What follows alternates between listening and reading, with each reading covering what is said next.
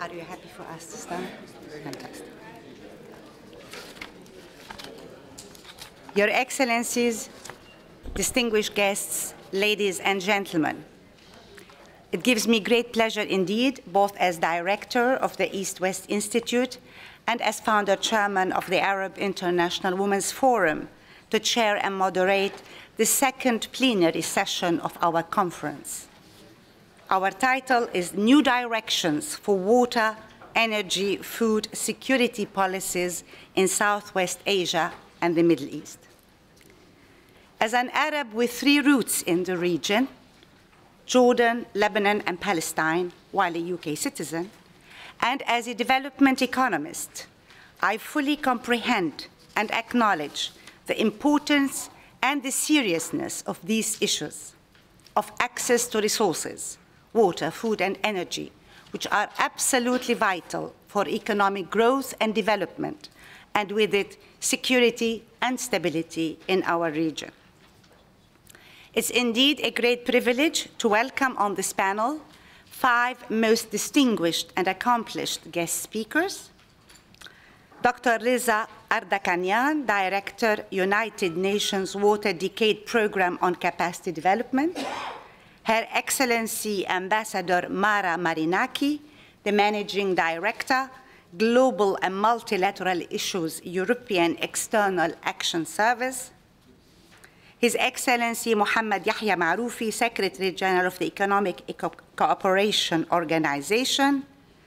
Dr. Khalid Malik, Head of the Human Development Report at the UNDP, and Dr. Gianluigi Magri, the Under Secretary of State, Ministry of Defense in Italy.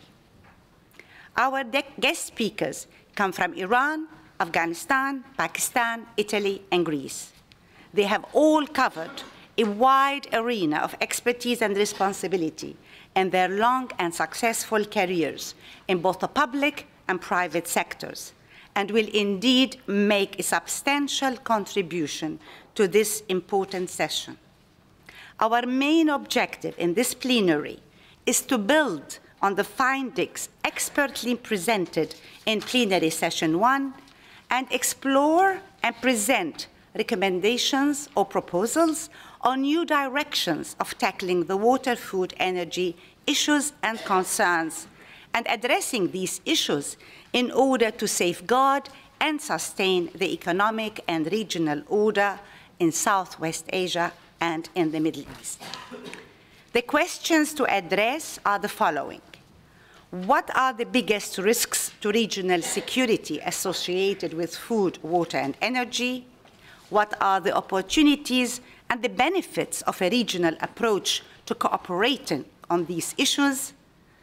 What is the potential for water, energy, food nexus interlinked approach in order to stimulate growth and development? How can the public and private sectors cooperate in this endeavor? And what can the international community do to help in this exercise? It gives me great pleasure to commence this session to invite Dr. Reza Ardakanian to the podium. Dr. Reza.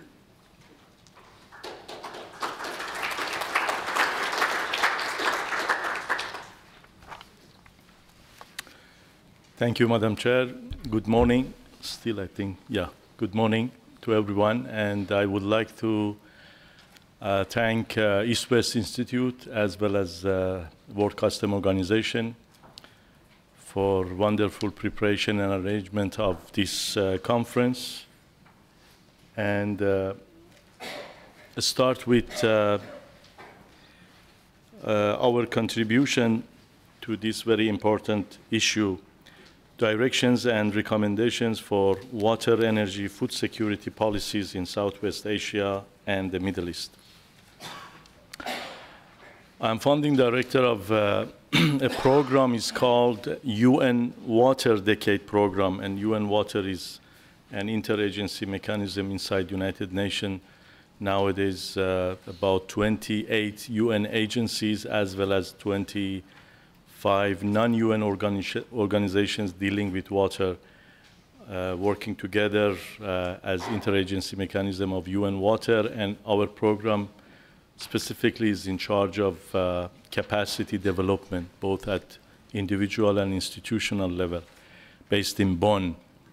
And recently also I was appointed as founding director of a new United Nations University Institute in Dresden, Germany. It's called UNWDPC, and it stands for Integrated Management of Water, Waste, and Soil, as a follow-up to this nexus approach.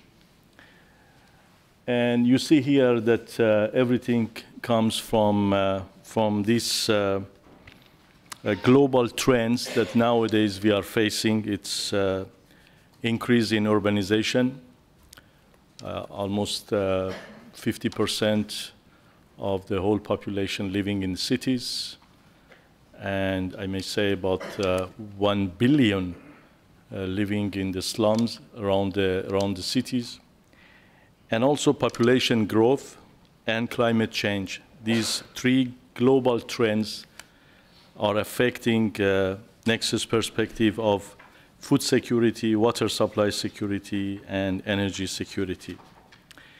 And water is a very important cross-cutting issue that connects all these three together. Action fields for this nexus perspective are society, economy, and environment, accelerating access, integrating the bottom of the pyramid, as well as creating more with less related to the economy. And another action field is environment, investing to sustain ecosystem services. What we expect out of this approach mainly is a nexus thinking. And I heard one of our respected speaker in the earlier session mentioned that this nexus approach is nothing new, and all countries are dealing with this. But the point is that we have to highlight this way of thinking, and then at the end, we hope to expect promotion on water, energy, food security for all, as well as equitable, sustainable growth and resilient, productive environment. What I would like to highlight today is that all of us talking about regional cooperation, some say definition of the region is important, some others say we have to find action fields for cooperation among countries in the region, and so on. But as a teacher in water resources, when I think about this concept, I remember that even in a very simple element of the society, in a neighborhood, in a building with some apartments and so on, in a street, in a village, whatever you like, if you want to recommend for cooperation among the neighbors, there is a prerequisite for that. If two families want to work together and help each other and increase the level of cooperation among themselves, there is a prerequisite, and that is that inside each family individually, they should respect those values. We cannot find any regional cooperation, any best or success story or good practice of regional cooperation without having this prerequisite that the countries at the national level are able to exercise this cooperation. I have some years of experiences working with the governments of my own country related to the water issues, and we also achieved some regional cooperation in terms of building large dams on the shared river between Iran and Turkmenistan, reactivating the water treaty between Iran and Afghanistan after 30 years, building another large dams in the, conflict area between, in the northwest of Iran, connected to Azerbaijan and Armenia and so on. But those achievements happen after good exercise of cooperation at the national level. We cannot expect that a country without good experiences of cooperation between organizations, between sectors related to the water at the national level, they can achieve any kind of progress at the regional level. We may organize conferences, seminars, invite people coming from here and there, and provide good declaration and so on, but when they go back home, when we go back home and we want to implement it, we face some difficulties at the national level. So I may say that maybe one of the good lessons learned from this kind of gathering is that we provide successful guidelines to achieve a better level of coordination and cooperation at the national level. Then it paves the way among the countries in the region, because when, for example, ministries in charge of water, agriculture, environment, energy, and so on, have a platform for cooperation at the national level, then they can extend this cooperation to the region with the neighboring countries. Or I may say, without this, always there is a lack of good understanding, and so on. So, from UN water perspective, I would like to mention that there are some good examples at 3 level. We have some experiences helping member states to develop capacities, institutional capacities, as well as some cooperation at the regional and international level. And as I mentioned, in this particular case, I may present this interagency mechanism of UN water, because even from UN perspective, we cannot recommend member states for better cooperation at the national level without showing them a practical exercise inside the UN system. This interagency mechanism established in 2003-2004 for better cooperation among UN agencies related to the water. And then later on, other non-UN organizations also showed interest to join. So now we have more than 60 UN, non-UN organizations and programs working under this umbrella of UN water. And there are good examples. I may share with you some of them. For example, safe use of wastewater in agriculture. We all know that almost 1/7 of the population dealing with this challenge of lack of enough safe water, and one of the main consumer is agriculture sector. Between 80 to 90, even 95% of fresh water in arid and semi-arid area are being consumed in agriculture with a low efficiency. And always there is an imbalance between supply and demand. So either we have to increase the supply of water or manage the demand. But another way of increasing the supply is using wastewater. So to present this concept to many countries, we know that first, the ministries and organizations at the national level dealing with this issue should work together, should have a platform for cooperation. So we try to recommend this in a very practical way. So we started to develop a project among different UN agencies who are dealing with this issue, like FAO, like WHO, UNEP, United Nations University, that all of them have done a lot related to wastewater use in agriculture. WHO from health aspect, FAO from food aspect, UNEP from environmental aspect. But we defined a joint project among these agencies and then started to invite member states who are interested to join us and see first this practical cooperation among UN agencies, and then we asked them to develop a national report related to use of wastewater in agriculture in their own countries. Developing a national report needs that those ministries sit together and talk to each other and share the data, information, and so on with each other. And by this, a platform will be established among the ministries, because this issue is not an issue of just one ministry or one organization.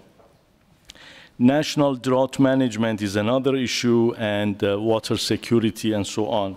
So I may say that nowadays, especially after Rio +20 in June this year, we have this perspective of post-2015 thematic consultation. 11 thematic areas have been identified for cooperation, and water, food security, and energy are 3 of them. So nexus thinking really is an issue, and we should talk about this. We should encourage member states that first at the national level, they try to establish any kind of mechanism which is suitable for them related to their national interests and constitution and the structure of the organizations and so on.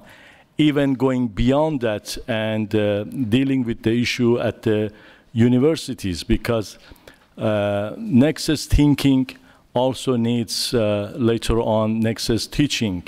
So instead of waiting for products of the university coming, seeing the graduated people who are not dealing with the issue at the bachelor level and so on, and then we start to train them for nexus approach, it's better that we do something related to the curricular development in the universities and so on. And then we have a new generation of graduated people who understand the concept of nexus, and then they can implement this first at the national level, and then as a byproduct of that, automatically we can see a better cooperation at the regional level. So I would like to just emphasize on this particular simple message, taking the advantage of this golden opportunity and saying that regional cooperation needs a very important prerequisite, and that is cooperation at the national level. And this is a good exercise. Without this, we cannot expect really a fruitful cooperation at the regional level. Southwest Asia and Central Asia have plenty of opportunities. They have, if we look at them as a region, they have enough water, they have enough land, they have enough human resources, a good market, and what we need is capacity development, both at individual and institutional level. But first, we have to encourage the member states in that region. We have to help them by providing good guidelines and exercises from the other parts of the world for a better cooperation at the national level. Maybe one example is establishment of somehow a nexus council at the national level, bringing organizations, ministries related to this concept together, and they develop a platform for this, and then for sure in the near future we may witness a better cooperation at regional level and at international. Thank you very much.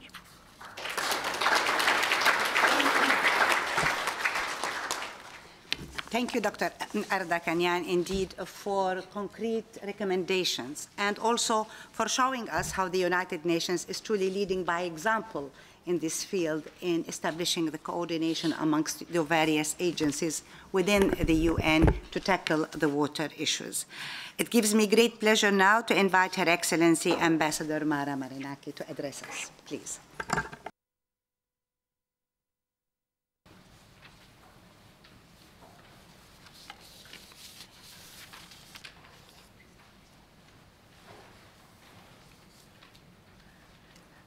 Thank you, Ms. Al-Kaylani, and dear ladies and gentlemen, it is a special pleasure for me to be here today. I would like to thank the EastWest Institute for inviting me to take part in this prestigious and traditional now event, which has been gaining in importance and participation as time passes. And also, I would like to thank the World Customs Organization for their hospitality. Our session today focuses on the nexus between water, energy, and food security, which throughout history and all over the world has been a matter of war and peace. From the part of the European Union, I would like to reiterate that for all of us, this nexus in Southwest Asia and in the Middle East is also now a critical triangle for peace, stability, and prosperity. It presents formidable challenges in terms of supply, cooperation, sustainable development, and modernization. I would like first to identify the challenges a little more clearly. We're fully aware that these issues have potentially far-reaching implications for the peace, the stability, and the prosperity around the world. And we may even call them the cardinal 21st century security challenges. The first challenge is about adequate supply of water for human consumption, energy generation, and agriculture. Demand often outstrips supply, needs are rising, and the current situation in many places in the region is deemed as unsustainable. Therefore, this challenge is about scarcity. The second challenge is that the region has very few watercourses which serve larger areas of land belonging to several nations. And these transboundary challenges often lack comprehensive, collaborative, and sustainable management arrangements. Therefore, this challenge is about regional cooperation. The third challenge is the transition of the region away from the traditional dependency on hydrocarbons and towards sustainable energy policies, such as the investment on renewable and energy efficiency. This challenge is about sustainable development. And finally, there is a related, more concrete challenge about modernization of agriculture along sustainable lines, for example, in order to reduce excessive consumption of already scarce water resources for agriculture. Therefore, the nexus of water, energy, and food security presents formidable challenges in terms of supply, cooperation, sustainable development, and modernization. And if supply and scarcity are above all risks, cooperation and sustainable development and modernization are mostly opportunities if they're handled properly. To start with water, it is by far the single most important issue in understanding that the social and human impact of climate change, such as widespread shortage of water, reduction of Arab land, water pollution, increased flooding, and prolonged droughts are really a danger. Demographic shifts are also very important. we estimate that by 2025, the global population is projected to increase to 8.1 billion, and projections indicate that over the next decade, the number of people living in water-stressed countries and regions will increase to 3 billion. That is a six-fold increase. Inequalities are also often critical in the relations between upstream and downstream countries. And there is plenty of examples in the regions that we're discussing, and all of us are aware. The European Union is unique in the wide range that we can cover. In our comprehensive approach, we can bring together diplomacy, security, development, humanitarian assistance, and human rights. Dealing with global issues in a comprehensive and joined-up way is increasingly necessary in a world where the internal and the external issues are so closely intertwined and where borders are porous, information moves with the speed of light, and political, social, and economic interaction are global. The High Representative and Vice President of the European Commission, Ms. Cathy Ashton, has prioritized the need to engage in new ways and on horizontal and not just geographical issues to deal with these problems. Climate change, energy, water, and education have therefore already been discussed by the foreign ministers of the European Union member states in their ministerial councils.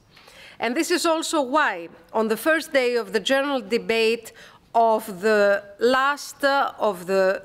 current 67th United Nations General Assembly in September in New York, High Representative Ashton and Secretary of State of the United States, Hillary Clinton, have joined forces together with UN Water on moving toward the crucial issue of water security on the international agenda. Both High Representative Ashton and Secretary of State Clinton have acknowledged the risks and opportunities associated with increased water stress all over the world, mindful of their growing political implications, and they also highlighted the cross-cutting nature of water issues and its interlinkages with sustainable development, development cooperation, human rights, peace, and security. They committed, together and with the United Nations, to step up their engagement and target concrete operational objectives on water security issues and the various dimensions that those encompass. The European Union has a long and substantive commitment on water through our development cooperation assistance, more recently, particularly in the context of the Millennium Development Goals, where we have spent already 2 billion euros in 60 countries since 2008 in support of water and sanitation investments. We're also fully supportive of the process after the Rio+20 summit and the importance which is attached to water in its context, where access to water was reaffirmed in Rio in June as a human right. We remain committed to continuing our efforts to promote collaborative and sustainable water management arrangements in transboundary river basins and other shared water resources across the world. We see this as a tangible conflict prevention contribution, and we will seek to enhance our partnerships in this area to this regard. The European Union in these efforts is also inspired by our own experiences and the expertise acquired in areas by member states, such as is the case with the Danube River. Such efforts, we believe, can be further complemented by supporting existing international instruments, such as the 1992 and 1997 Water Conventions, where more states around the globe should adhere at the earliest possible. But the challenges on water, energy, and food security are indeed complex, And they also raise issues of investment to sustainable energy solutions and to modernization of relevant industries. Again, in these efforts, we are inspired by progress at home and by some of our wider European Union policy choices, such as our climate change policies, which we believe should be the right way ahead in tackling these challenges. In Europe, with our 20-20-20 initiative, that is 20% renewable energy in our energy mix, a 20% improvement in energy efficiency, and a 20% cut in greenhouse gases, all by 2020, and now transformed into binding legislation, well, we believe with this that we are moving ahead in the right direction. But the European Union is also fully behind efforts to support sustainable energy access around the world, where all major proponents of the United Nations-led Sustainable Energy for All initiative, and we look forward to closer interaction in support of the Secretary General of the United Nations. To conclude, our approach to the water, energy, and food security challenges globally, and also in the Middle East and Southwest Asia, is guided by our efforts to promote regional cooperation and collaborative solutions, by investing in sustainable development, and by promoting modernization of relevant industries. Ultimately, when it comes to the challenges of water, energy, and food security, our cooperation and partnership is very much about how to identify win-win solutions. And we believe that the momentous political changes in the region now provide an opportunity to take this cooperation a step further. And we look forward to join forces with everybody in the region. Thank you very much.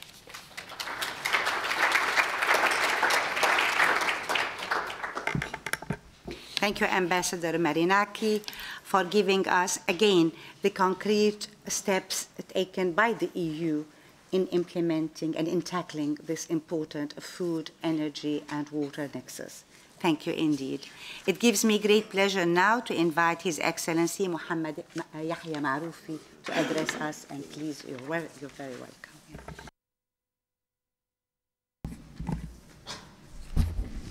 Thank you, Madam Chairperson, for giving me the floor.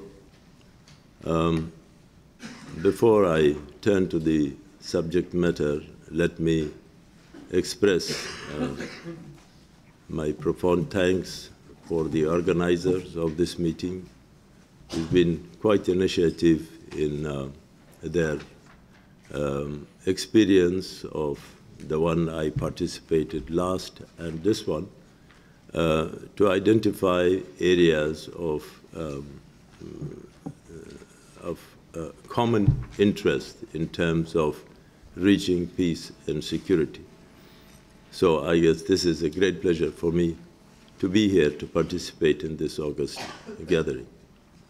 The second point, I would like to also appreciate those who spoke before me in such a thought-provoking manner to give us a good understanding of what exactly are we talking about. I'm particularly impressed by the tour d'horizon of President Ahtisaari, who laid the various aspects of this exercise so clearly and thought-provokingly that when we leave here, that's a point that we should continue to think about, because this will keep coming up and up. Also, the other participants, each participant started to identify various areas and the ways and means of how this cooperation could be built into a viable cooperation for assuring peace and security in the region and in the world. When I was invited to this meeting, I received the invitation on the last day of my responsibilities, Secretary General of Economic Cooperation Organization. And when I came here, I became Minister, Advisor to the President on International Relations, which the office I have not yet assumed. So I'm not here, not there. But anyway, I'm pleased to be here, that I had this opportunity to participate. The subject, as has been discussed, is vast, and it needs a lot of thinking, and whatever you say, you could be relevant from whatever aspect. But I think for me the way out is just I concentrate on the points, the questions that are here. I think this is a very good practice, that now it makes it easier to avoid many of the repetitions or things that you say, and the others will have to listen to it again and again. I think here the questions are very straightforward. And I will go by the order of the questions that are posed here. The first question is, of course, the risks. First, we have to address this nexus of water, food, and energy. And my focus will be from my experience in the ECHO as Secretary General, to share that with you. The risks, of course, are there, because with water and food and all that, you need a mental change. You need a confidence building. As it said, you know, the security starts from the stomach of individuals. You know, if he is fed well, and if he has food, water, and all that, he might be calmed down, you know, so he's not going to go out for any fireworking.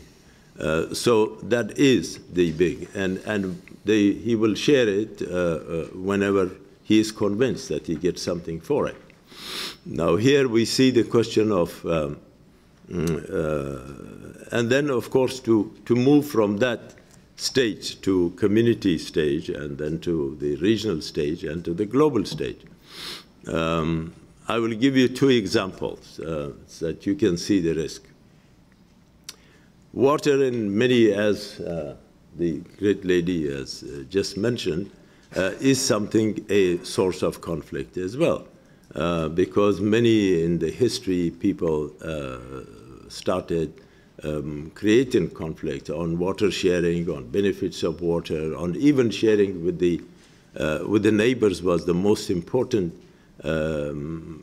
difficulty, how you can convince somebody to give him a little bit more water than yourself. So there is a potential conflict of water sharing and food sharing and energy, unless you have enough to share. So that mental change is very much needed. In the old days, before what happened in Afghanistan, we had a prime minister who made a very human gesture to a neighbor country which was in need of water. And he very kindly, out of his kindness and neighborliness and out of his compassion, have agreed to give a little more water to one of our neighbor countries than what was agreed. That prime minister was almost impeached. And he had such a tough time. He was the most brilliant prime minister we had, but he had a very tough time as well, just simply because why he made that gesture to give the water to the neighbor. So that's one thing. The second one, at the ecosystem, when we started to concentrate on building a water management or establishing a water management institute related to one of the specialized agencies of ECHO in Islamabad, we had almost a crisis on hand, because the 10 member countries of ECHO, they thought that we are suddenly entering into a business of solving conflict between the countries, which was not our intention, and we couldn't do it either. Anyway, And this took a long time and a long delay to convince some of the member countries that there is no intention of sharing or solving your conflict of water, or we're entering in any conflict area of solving water conflicts. But the point was that we need to manage the water in a geographic encadrement or on the national scene. That is what was our intention. So we finally succeeded to convince that the water management is not that solving the question. Water management is that there are countries who has water and maybe sufficient water, and they may not be dependent on any other country or to go for it and fight or create a conflict if they can manage their water themselves properly. That was also when in my previous assignment as advisor to the president, it was the same thing. In the cabinet, we had various ministers who were complaining, we don't have water, 30 years, and of course we were coming out of 10 years of drought. And everybody was saying, we have water shortage. And the president was so much pushed that he had to make a decision to form a commission to go and find out how much shortage of water. Surprisingly, that the outcome and the conclusion of that commission was that we are not that much short, to ring an alarm. But the point is that there is lack of management. And I think this is it. There are pressures, of course, there are consciousness more. You want to develop, you want to sustain, you want to have security. And all this you can have when you have management of your resources. May it be water, may it be food, may it be seeds, all of that. So that is the fact is that is always, the question is always there. And it is now, as we saw it, there's on the question not only on the individuals, but it's in the mind of the international organization, in the mind of regional organization, in the mind of individuals, and how to put all these dynamics together to get a proper, proper solutions and cooperation. So with this, I say that ECHO has started to take a lead after the big decision was made at the summit level in FAO or in other rounds of international discussions on water management and to see what we should do. And that's why in ECHO we have established this, to which I referred, this institute, which is 3 institutes. Number 1 is the management of water in Islamabad, and is doing well because the statute is approved by the 10 member states. And you all know that there are potential conflicts, and those conflicts are very sort of contagious, but they are there. And despite all those potential conflicts, we have been able to convince that there is a need of water management institution. The other 2 exercises was also the food security, and that the food security became so much important that we had to convince the member states that they divided between the agriculture and the eco-weco. Agriculture is the Agriculture Institute, which is now in Ankara, and the other one was in Iran, which is the veterinary project. It became so much important that we had to go to the higher level of taking the proper decisions to divide these 2 between the 2 countries. So that's also a reality. It exists there. It has a board. It has a statute which is approved by the member states. Then, of course, we have the this is the question that I referred to as the risks. You can stop, Madam, whenever I am in access.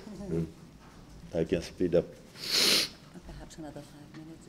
Okay. So the other one is the potentials. Of course, the potentials, there is the region of Central of Asia plus the South Asia is very rich in terms of resources, in terms of gas, petrol, energy, and all that. In terms of human resources, you have 400, almost 500 million population, which is a very big potential. And then you have gas and almost half of the world's resources in that area, if you consider also the Kazakhstan and the new resources, and Tajikistan is now identified as to be one of the huge resources of gas and petrol, Afghanistan for that reason. And then, of course, Iran is a traditional source of that. If you stretch it a little bit more, this is almost more than perhaps half of the. And the need for energy is also there. You have big countries. I'm not going to that. We have enormous big countries that are now there on the way of a very advanced technology, advanced progress that are in need of energy. So there is also a market. There is a source and there is market. And what is needed, how to put this together in a way that could be useful for those who also needs progress, to share technology, to share experience, to share the know-how. And that is the political will. I think that the political will is also emerging. From my experience, from beginning, starting with this work, I ended up with having some satisfaction that there is a strong awareness, and we hope that there will be some political hard decision to make.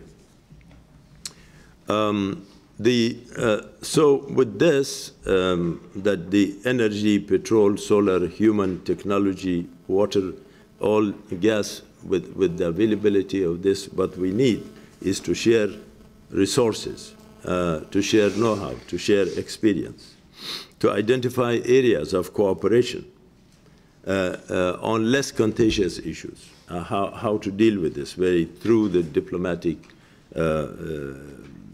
intricate diplomatic means to create a dialogue on a broader basis of our region. The role of international organization is very important. We in ECHO, we have been able to get benefit from IDB funds, from Asian Development Bank, from the OIC funds. There are funds available. And so if these funds are only thing to develop these mechanisms that are already in place to work, that also needs hard decisions. You know, we say it, but I'm not very pleased with many of international organizations by just saying, you know, that we are doing. I see less in the ground. And on the ground, we need more to work. If this is identified to be peace and security, then we have to work hand in hand and really make sure that things are happening. That is a very important question. Not go from one meeting to the other with no results. And I think if this is the decision conclusion of this conference, that it's an important issue, then let's everybody pledge that we'll go after it, and we do it. WFP, FAO, and all that. Now, the other funding agencies also we have to use. There are various funding agencies. I'm not speaking only, I start speaking on the region, but there are a lot of synergies that you can use for other agencies, for other regions, you know, on the global scene. And then, of course, the public sector is very important. We have to start with a very strong public sector, and that's the governments to start the public sector. Would you believe it, in Afghanistan, my colleague minister is here, we don't have even public buses. I mean, this is something that we have to share it in the region with our friends. That these are the needs. If you don't have public buses, how do you take 4 million population of Kabul from one end to the other 4 times, 5 times a day? This is a need. You know, this need a regional cooperation. There is energy, there are technology, and why we don't get that, so we can put it together. And then, of course, the last point, Madam, if you allow me, I would like to refer to the private sector. I think the private sector is also very, very important. I am pleased that there are now some momentum in our region taking place. There has been 2 important conferences. One is, I guess, now taking place in Bombay with the president there, and of course there was another one in New Delhi, to where the Indian government very kindly invited the private sector to come and to invest. And I think that is also, if we make this, if we make the right choices and get the right political momentum going on and the mechanism in place, the private sector is there to benefit. The private sector is not only selling potatoes, you know, they can come and do something more viable, more interesting for them and for the countries. With these few words, thank you very much, Madam, for giving me the floor. I thank you very much. Thank you.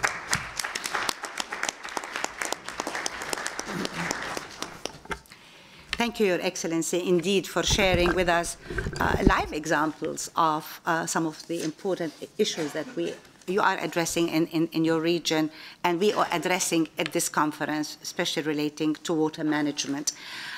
We also wish you every good success in your new role as advisor to the President on all these important issues. It gives me great pleasure now to invite Dr. Khalid Malik to kindly take the floor.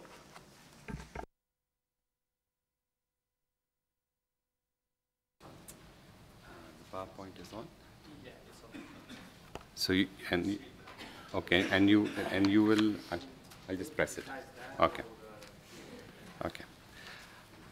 Well, good afternoon, everyone. And like others, let me just start by thanking the EastWest Institute for inviting me and also for the World Customs Organization for hosting this, this conference in this wonderful building. Yeah, it is quite interesting to be in a security conference because you're trying to figure out what to say exactly, which is of value and interest, and has a certain aspect which people can think about. So I thought, since the current job I'm doing is to head the Human Development Report Office, that I could do it from a human development perspective. As some of you might know, and I hope all of you might know, 20 years ago, very enterprising, distinguished Pakistani, Dr. Mahbubul Haq, in close partnership with the Indian economist Amartya Sen, also Nobel laureate, really advanced human development thinking in a very profound way. And this also relates to security. Can we do next? So let me start by looking at the notion of security itself. I think in 1994, and I'll urge people to actually look at that global report, Mahbub introduced the notion of human security and trying to emphasize, in some ways, the debates on water, energy, all are coming to that particular aspect, not fully there, but coming to it. And he advocated this idea that security needs, we have to shift it from a territorial, militaristic safeguarding of state borders to the reduction of insecurity in people's lives. And there's a very fundamental paradigm shift. And if you look at that, many other things fall into place. So we have to find a way to focus on people and people's capabilities. And the way human security was defined was a universal quest for freedom from want, which is your basic needs, water, energy, but food, and freedom from fear. And these two are the principal building blocks in any thinking on security, because security has to be fundamentally connected to individuals and people. And maybe it's the notion of states and states' systems have somehow clouded one's approach in that sense. Let me also highlight another point, which is look at, okay, I have to do more of this, sorry. It's an interesting graph here. And if you look at it historically, since 1990, there's good news. Countries generally are spending less money on defense expenditures. And that's the good news.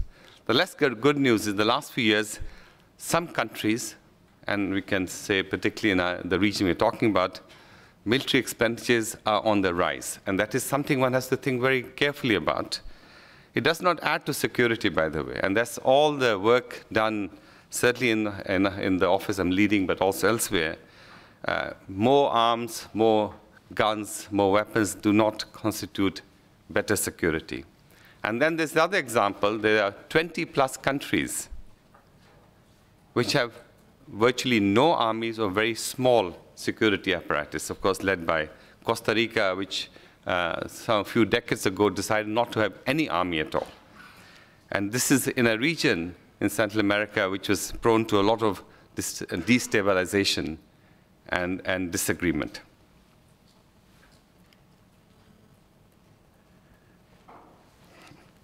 Now, this is I thought we could start with a quote. By the way, another report people could look at is the really very good report on water, which was in 2006, which was produced by the Human Development Report Office. And it takes a quote from Mark Twain, it's a whiskey is for drinking and water is for fighting over. Actually, it wasn't quite correct. If you look at the historical record, no war has been fought over water. This may surprise a lot of people.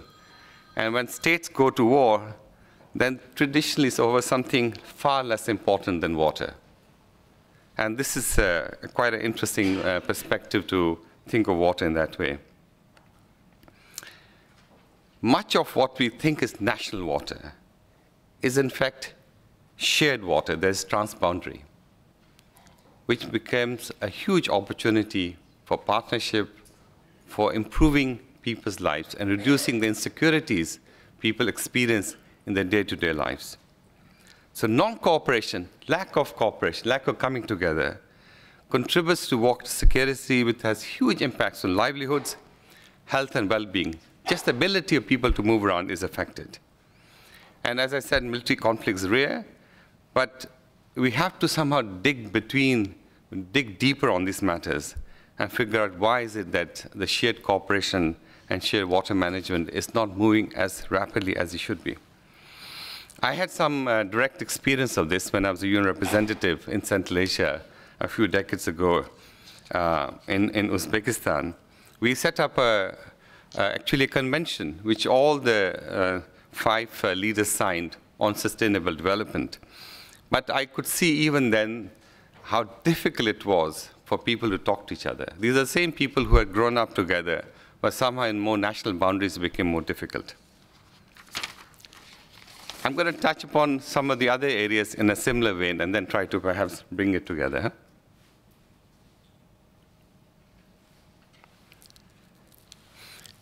Last year's report, the 2011 report, is about environment and sustainability. And it makes a very profound, important point that progress on sustainable development, and I'm very glad many of the earlier speakers talked about it as well, needs progress on both the environment and the economics. Both have to come together. And why is that?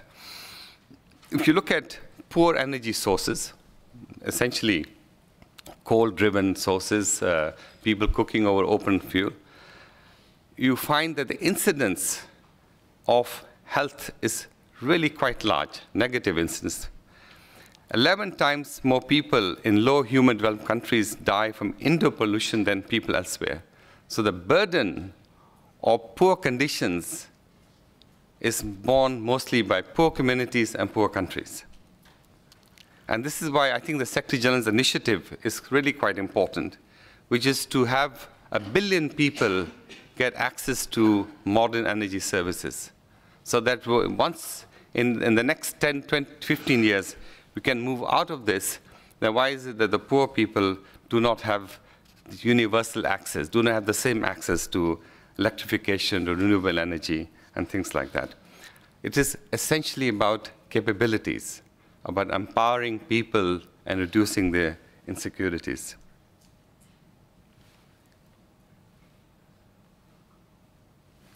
Let me go back. This year, there's a Africa Human Development Report which has come up on food security. And you find that fundamentally food security issues are man-made. They're fundamentally connected to not necessarily overproduction or underproduction, but how we distribute food, how food prices affect people who cannot afford to buy food. And the classic example is, of course, the Bengal famine in the 1930s, which killed almost more than 1 million people. And that occurred when per capita food availability was quite high. And this is the same true in Africa, that food security exists amid abundant resources, and distribution is a vital issue. So these are man-made issues. If there's a problem, we can solve it. Of course, we're talking about demography. By 2050 in Africa, for instance, the billion people now are going to increase to 2 billion people. And the projections we have made in my office show that actually poverty will increase unless we take drastic, immediate action on, particularly on education, on empowering people in a way which will do a lot of other things, reduce fertility rates and so on and so forth.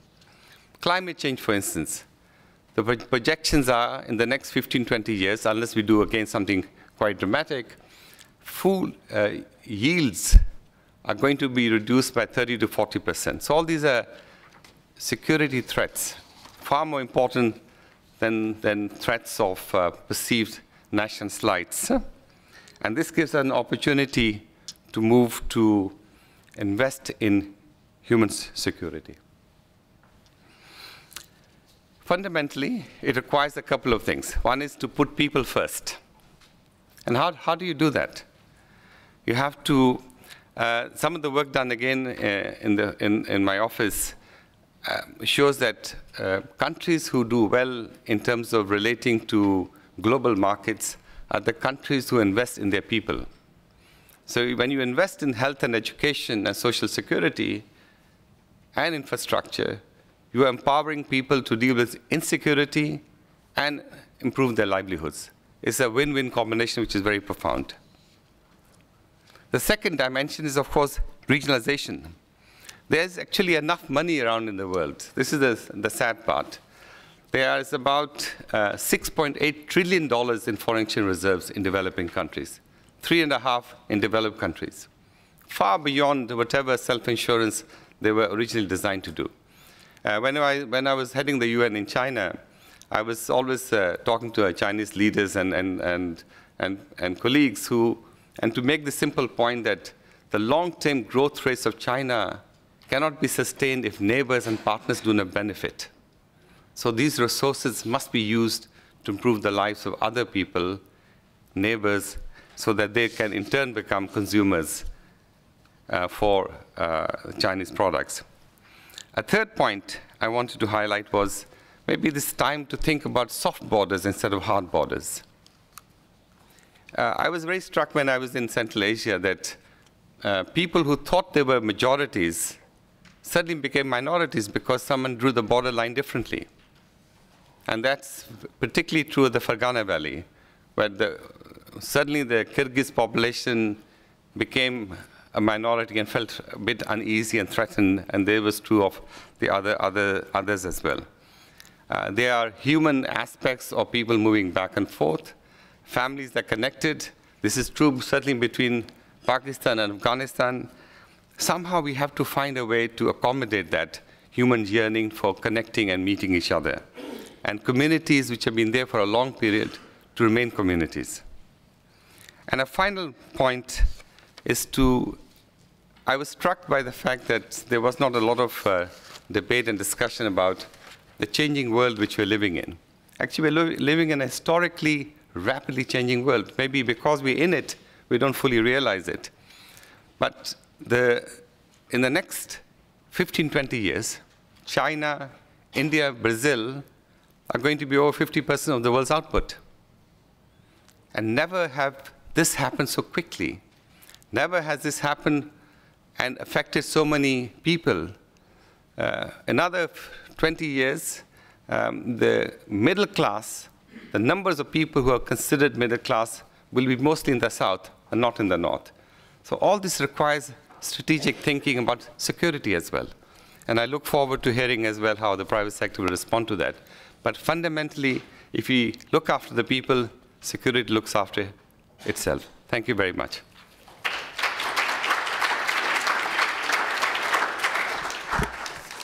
Thank you indeed, Dr. Malik, for really sharing your valuable experience with the Human Development Reports and putting emphasis on new points, putting people first and highlighting the issue of distribution in terms of food, meeting food insecurities. Very important points. Thank you indeed. Last but not least, it gives me great pleasure to invite His Excellency Dr. Gianluigi Magri to make his presentation. Thank you. Mrs. Chairman, ladies and gentlemen, history demonstrates that the fight for water, food and energy is very old and that men continue this battle. But also that water, foods and energy represent important factors in many asymmetric small wars. Today, United Nations strongly emphasize the importance of international collaboration to promote peace and prosperity. President Obama's doctrines declaims the new role of Europe for Mediterranean and Midwest stability. It means a direct military effort, but always with two conditions. First, a multilateral approach, and second, the humanitarian goal to promote democracy, health, and social rights. Italy occupies a unique geographical position in the Mediterranean region, which provides the country with a special strategical value that highlights Italy's political and military role and the importance in the security of NATO's and Europe's southern theater. The region, including the Mediterranean as far as the Gulf, Central Eastern Europe, the Balkans, and Turkey, the push in the direction of the Caspian Sea area and Central Asia is seen to be the nerve center of present and future European stability and of Italy's interests. Italy does not see itself acting alone in any regional confrontation, but rather as part of a community of nations acting together to solve the issues and differences that will affect the political and economic stability of Europe, Middle East, Southwest Asia, but also the Maghreb and Gulf, offer major challenges and opportunities for international community. Indeed, the need to ensure security, energy supply, and the further development of economic and financial activities, along with that of security and stability of this vast region, and efforts to counteract illegal immigration and terrorism as well. The political and geostrategic importance of the Middle East and Southwest Asia in order to meet the challenges of security, energy resources and economic potential need a multilateral approach. Middle East and Southwest Asia region represent the so-called wider Mediterranean, which is of fundamental importance. And as you know, Middle East is being interested by instability and various crises that started before the Arab Spring phenomenon that provides additional destabilization in that area. Currently, there are almost 7,000 Italian men and women in operation abroad from Africa to the Balkans and from the Middle East to Asia. Consistent with its tradition of solidarity and its vocation for international dialogue, Italy has always played a highly visible role in this context. Italy has become de facto a producer of security, stability, and economic enhancement. The contribution of our defense is very spread out in the world, in particular in the Southwest Asia and in the Middle East, where is fully involved. Firstly, Afghanistan still remains the largest and most important operation abroad. ISAF is, along with Lebanon, the far more meaningful for the Atlantic Alliance and the United Europe organization, which within is carried out respectively the mission ISAF and EUPOL Afghanistan. For energy and food, another important activity in the area of Southwest Asia, particularly in the Indian Ocean and Gulf of Aden, is counter-piracy. Maritime piracy is a deadly threat to the lives of all men and women working at sea. It is also a threat to the maritime industry, and international trade, and to the freedom of movement along sea lines of communication. It is, after all, an attack on the global economy, as almost of the 80% of global trade is carried out by maritime transportation. This is fundamental, obviously, for food security, but also it's very important for energy. Italy contributes to both NATO's Operation Ocean Shield and EU's Operation Endeavour Atalanta with naval assets and staff personnel. It is of fundamental importance that we deepen the quality of international security effort against piracy. That said, the threats and consequences of piracy cannot be remedied by military means alone, because piracy is a transnational issue and an international crime. It should be fought through a multidimensional approach focusing on prevention, diplomacy, deterrence and security. That's the reason why Italy contributes also through its effort in providing high-level training and logistical support and other activities strictly connected with the general context of regional capacity building in the area. For example, with EUCAP Nestor, UTM Somalia, and also for the border security and surveillance. As far as the Middle East crisis, this region is an area associated with dangers and uncertainties. As a consequence, among our different missions under the framework of European Union, for example, UBEM Rafah, small but pivotal in terms of political interest, Italy has contributed to the United Nations Interim Force in Lebanon, UNIFIL, since 1979, and is the first contributor to the UNIFIL II since 2006. Now we have Operation Leonte with over than 1,100 soldiers. Middle East is a priority, and we act within the European Union to raise the level of men concerning European policies for that region. In particular, we are fully aware that the real problem affecting Middle East is the Palestinian and Israeli dispute. We do believe that only the final solution to that crisis will finally create the solid base for the stabilization of the entire Middle East region. But as we know, the actual Syria crisis demonstrates that the problem of Mediterranean stability is very wide. And actually the safety of wider Mediterranean is probably needs three underestimated conditions. First, a new stability of North Africa region with more attention to the fast increasing role of China in Africa. Second, a firm position of international community in the Balkans with more attention to the risk of instability for religious and technical problems. Third, new perspectives of economic development and democratic stability in the Middle East. Probably this situation represents an urgent steps also for the global stability for water, food and energy issues. But the humanitarian approach wins only with a multifactorial point of view.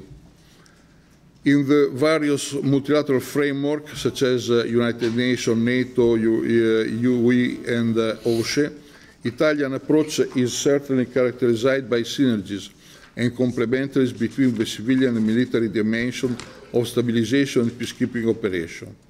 The Italian approach is also based on the provision of our ability to assist the mental restoration of local self-government. In this sense, the emphasis of training of local armed forces and police as well allows the sharing of our learning experience and enhances participation in the mission of the content based on reconstruction of operational capabilities or governance capability building. This activity allows a faster ownership of security policies at the local level. We strongly believe that the local ownership is a winning factor in crisis management and stabilization. In conclusion, from a strategical point of view, water and food security represent a strictly linked approach to reduce the risk of regional instability.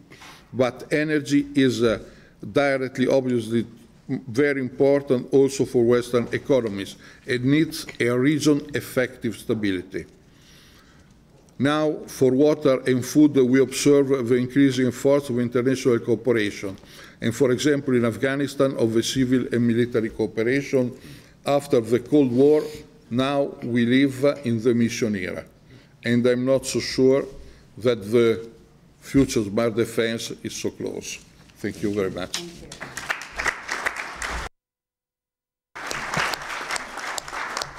Thank you, Dr. Magri, for sharing with us the Italian experience and the Italian involvement in addressing key global security issues.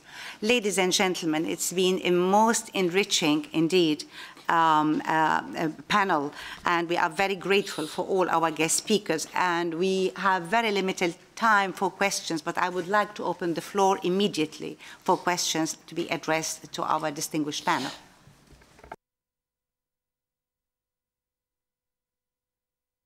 My name is Niki Zavela. I'm a member of the European Parliament, and being the rapporteur on the energy roadmap for 2050 for the European Union on behalf of the European Parliament, Ambassador Marinaki, I have to mention that in the future plans of the energy roadmap of the Union, there are no references to networking or establishing or constructing any pipelines, any routes for energy coming from Central Asia, Central West Asia, and South Asia, with the obsession of the Union on renewables.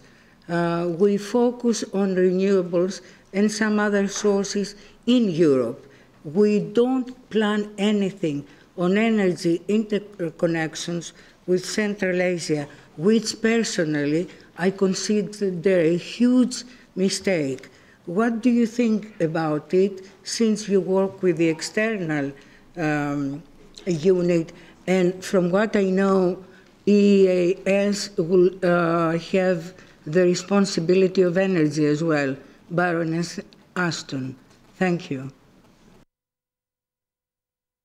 If I may, we'll take a few more questions, and then we'll request the panel kindly to speak.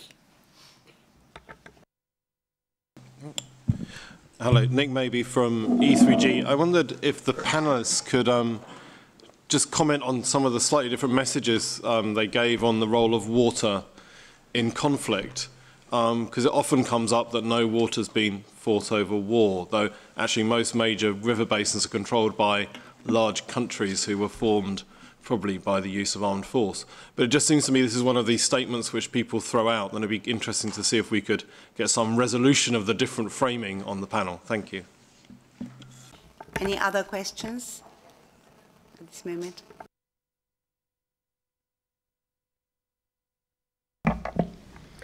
Well, thank you very much. Thank you, Ms. Zavella, for your question. Well, the issue of energy responsibilities is, as we understand, a quite shared one and a quite expansive one, because definitely the Commission has the lead, and Commissioner Oettinger is the one in the leadership. From our part, from the part of the External Action Service and the High Representative, the element that we would like to bring to the overall perception of the energy policies has to do with the additional contribution on the external aspects of strategic value that feed into the wider discussion. So by no means will the External Action Service substitute the Commission, which has and will continue to do so, have the lead on the energy issue. Referring to the expansion and overall review of the networks to connect Central Asia with Europe. I understand this is an issue that it is pretty much under consideration, and to this we try, from our point of view, to contribute to the discussion, bringing forward what should be a preemptive, let's say, approach on conflict resolution in the region that would affect the way energy has been circulated. And in this sense, I understand that the first discussion that has taken place at the Foreign Affairs Council of last July, where both Commissioner Oettinger and High Representative Ashton participated, what has come out clearly from the member states' foreign ministers had to do with the issues that need to be identified that would need a further consideration. And what you indicate is definitely among the priorities in this respect. So I understand that this is far from being resolved. It's an issue that it is still very much in the forefront of the priorities for all ministers. Thank you. Dr. Malik, may I ask you to perhaps reply to the second question, since you raised the point about the no wars over water? Yeah, I think it's always good to throw a provocative statement just to see if people are paying attention or not. I think the point being made was actually a more serious point, which is that water is absolutely essential to life. And it's also a great opportunity to foster shared cooperation, because that is what really has to drive the fuller utilization of water, because it affects people's livelihoods in a very direct and basic way. I'll give you another aspect of that. Surveys on the Pakistani Taliban show that at least 70% of the young men who are part of the Pakistani Taliban are doing it for jobs. So economic issues, economic factors are central to the notion of security. We have looked at security the other way around. We looked at security in terms of armies and guns and armaments, where if you look at historically and you look at all the deeper analysis on these things, it's very rare do you see that wars actually produce peace necessarily. I mean, of course, there are certain issues which have come up and you have to take on more militaristic means. But the more enduring forms of peace and stability is to invest in people fundamentally, and that's the point of the presentation. Thanks. In concluding this session, I would like, on all our behalf, to reiterate our thanks and appreciation to our distinguished panel of guest speakers who really addressed the questions of this important plenary session. Thank you indeed all very much. Thank you.